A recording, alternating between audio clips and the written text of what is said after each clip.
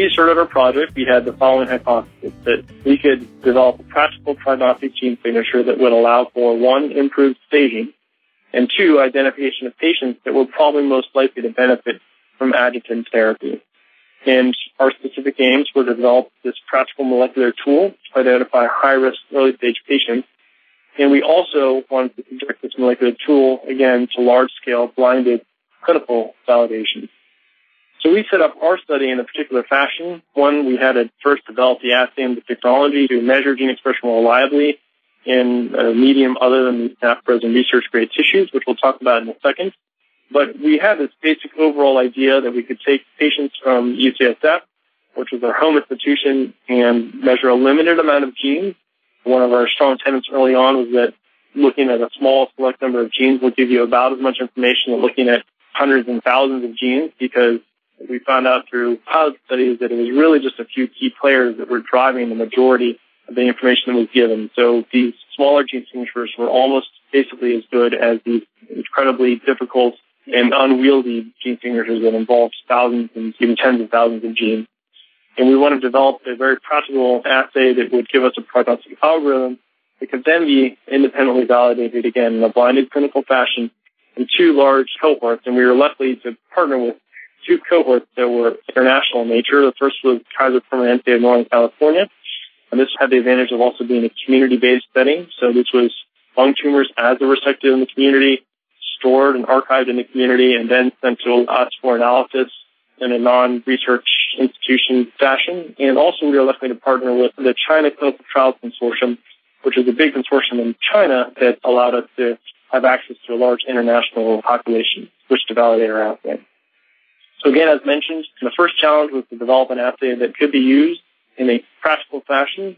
And this, we decided, had to be through the use of formalin-fixed paraffin-embedded tissues, or FPET tissues, that were commonly used in clinical practice. Whenever any patient gets the tumor specimen resected in surgery, it gets sent to the pathology lab and stored as this particular medium. We knew that all the data was based on frozen samples this far, and we knew this was going to be challenging because these processes that involve formalin fixation and paraffin embedding degraded RNA over time. And we knew that the amplification techniques and the ways to measure RNA expression were non-trivial. They were exceedingly difficult microarrays, and we knew that quantitative PCR was better at accurately assessing mRNA expression levels than FPET. So that's what we chose. We had this challenge. We had these blocks. Had to get somehow information out of these blocks to develop patient prognoses. And of course, the black box was in the middle, and we had to develop techniques and the ability to basically transform that idea of paraffin blocks into a practical prognostic assay for patients with lung cancer. When we talk about RNA from frozen tissues, these are the SNAP-grade frozen tissues that are used in all of the previous studies. These are tissues that are very high grade. So the RNA that you get for them when you run them on a gel is intact. That's opposed to the RNA that you get from paraffin tissues, which is fragmented and cross-linked. And unfortunately, the fragmentation and cross-linking makes it very degraded. It's shown in this gel also, side by side, and it's very difficult to extract information. So again, we had to develop novel techniques, or more than that, we had to define them specifically for lung cancer tissues. I won't go through all the details of how that was done, but there were three key steps that we found through various trial and error and all of our experimentation were, one, using gene-specific reverse transcription, two, pre-amplifying our cDNA prior to PCR amplification, and three, and I think this was very key, using custom-designed Technin assays. So these were basically molecular techniques that were developed specifically for the purposes of this test, and specifically for the purposes of working with this tissue. And you could not buy these off the shelf. They're not commercially available. You can't just put this test together. It needs to be very carefully thought of what you're targeting and how you're going to target it in order to measure gene expression reliably in this fragmented RNA. So this is an overview of the patients included in our study cohort. There was close to 1,800 patients, by far the largest validation and clinical design of any prognostic test in lung cancer and probably all of cancer. There were over 300 patients that were using UCSF training cohorts, approximately 400 in the Kaiser cohort, and almost 1,000 in the Chinese validation cohorts. Some clinical differences of note: the age in our Chinese cohort was somewhat younger than in their counterparts, and there were fewer females and fewer smokers. However, the median survival, or the overall survival, was similar between all three groups, as was the histologic breakdown. Of note, in the Kaiser cohort, these were mainly stage 1 patients, and the Chinese validation cohort and the UCSF cohorts included later stage disease as well. We had picked basically 11 genes through a pilot study that we had published in 2008, and this pilot study started with over 200 possible candidate genes, had whittled it down to between 60 and 80 potential genes, which we then ran quantitative PCR on, and we really identified 11 key genes we thought were key for prognosis in non-squamous, non-small cell lung cancer. So these 11 genes were the ones that we then went on to use in the CTSF cohorts on these 350-some patients that we then tested using these paraffin blocks that were available to us. The algorithm was developed on the CTSF training cohorts. Ultimately, after the extraction of all RNA, we ended up with 337 patients with usable samples. And these 337 patients, the gene expression of these 11 genes that we identified were measured in all of these patients, and then we developed a prognostic algorithm. They're really related to the patient's risk of mortality within 5 years to their gene expression profile. What this really means in layman's terms is how aggressive is that tumor and how likely are you to harbor micrometastatic disease at the time of surgical resection. These gene profiles are a proxy for tumor aggressiveness, and really aggressive tumors meant that you had a really high risk of passing away, unfortunately, from the disease within 5 years. So you see as the risk increases in the UCSF training cohorts, the probability of mortality at 5 years also increases. Once we had developed the technology and measured all these genes and developed the gene expression prognostic algorithm in the UCSF training cohort, we were then at the point, sort of the moment of truth, to finally and independently validate this prognostic gene signature in our 2 validation cohorts. And we were pleased to see that our prognostic gene signature was validated quite nicely in both of our 2 large international cohorts.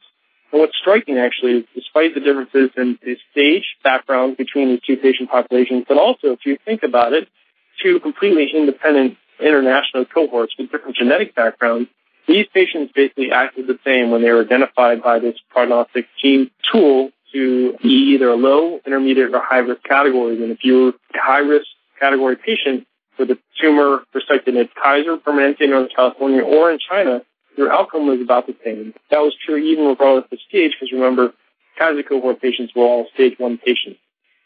This really spoke to the power of the tumor biology and understanding tumor biology to determining patient prognosis. When we looked at these patients independently by stage in China, you may have thought that maybe this test was just a proxy for stage. All you're doing through this molecular profiling instead of profiling tumor aggressiveness is just profiling tumor stage, and why can't you just do stage? Well, if you break down the China cohort by stage, you still saw good risk stratification by prognostic assay in each one of the stages. So even in stage 3, you'd have low, intermediate, and high-risk patients reliably identified by the assay. One other way of assessing whether a test is useful or not is through multivariable regression analysis. This is a way of basically assessing with other common clinical covariates how good is the assay or how good is your prognostic model at identifying high-risk patients over and above what are commonly thought of as typical clinical risk factors. Again, it was striking to see that both in the Kaiser and the Chinese cohort, the high-risk category as identified by the genomic prognostic assay was the most powerful predictor of basically patient outcome despite the inclusion of all these other commonly associated risk factors when you see a patient in front of you with lung cancer. And lastly, there's one other way that is commonly used in the clinic to see whether this prognostic assay or a prognostic feature adds any useful information, and that's area under the curve analysis. And the statistical description is probably not fully relevant for this audience, and I wouldn't bore you with that, but suffice it to say that by this criteria that's commonly accepted by clinicians, the genetic assay did outperform the conventional measures used to identify high-risk stage 1 patients by the NCCN. And we'll talk a little bit more about that in just 1 minute.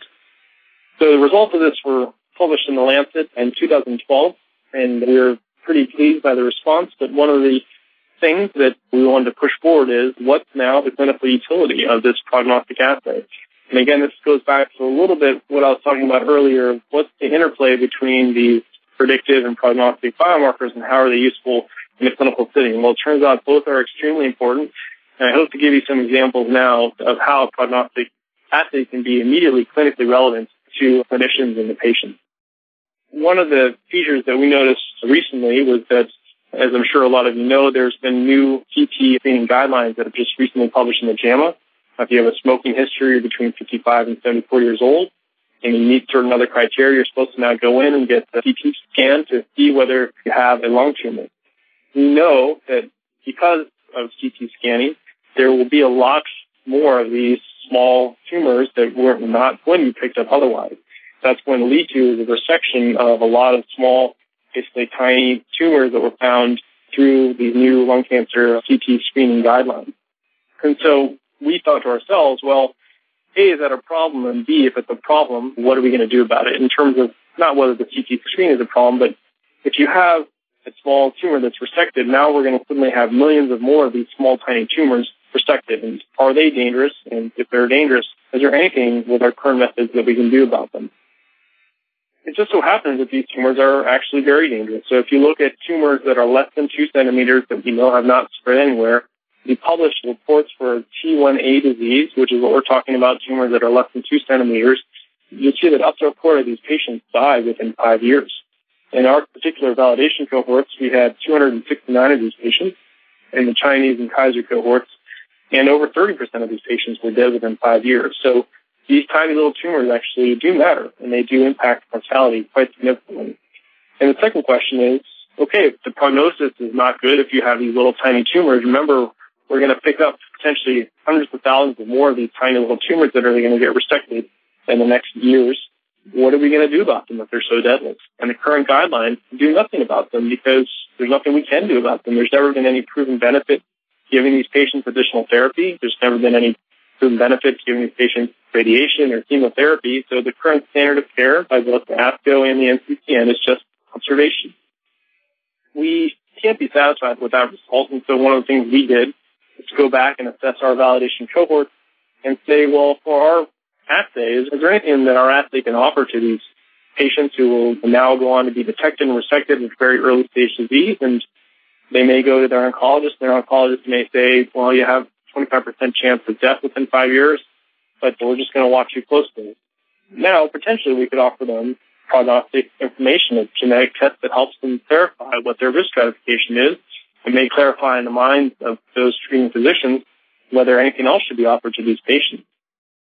So we went back and we looked at our validation cohorts. We had 270 tumors that were T1A disease, less than 2 centimeters, and were also node negative and had no metastases, so T1A and 0M0 tumors. And we were able to show that our assay reliably identified patients with almost a 50% risk of mortality at 5 years. And through this multivariate analysis, which I just described, was, again, a very, very strong predictor of risk when you were a high-risk patient with this disease.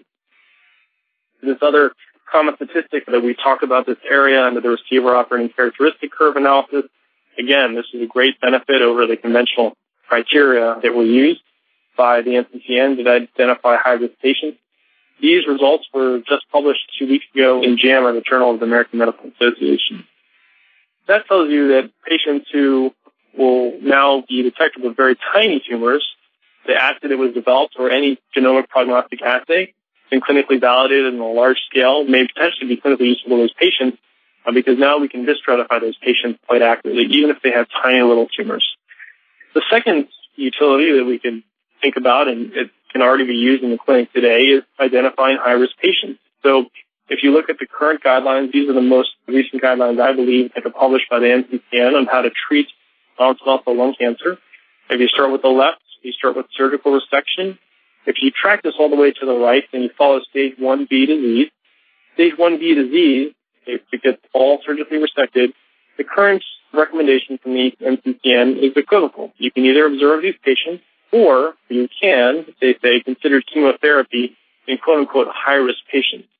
Now, if you then go on to see what the NCCN defines as high-risk patients, they define poorly differentiated tumors, vascular invasion, wide resection, tumors greater than 4 centimeters, visceral flow involvement, etc.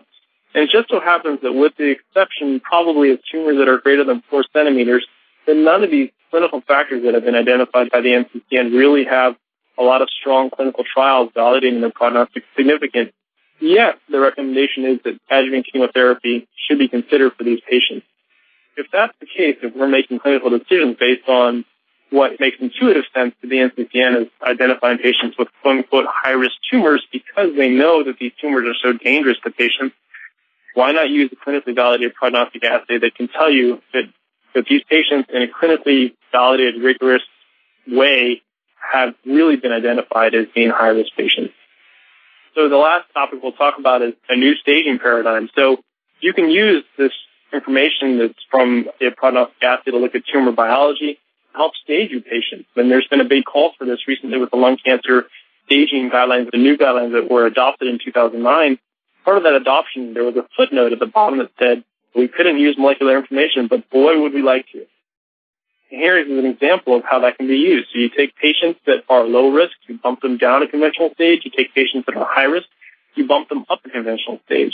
If you apply this in the ECSF training cohort of early stage 1 through 2A patients, you'll see that doing this helps you immensely with risk stratification and helps you identify patients who are at high risk of dying from their disease and patients who are actually going to probably be okay after resection of their disease.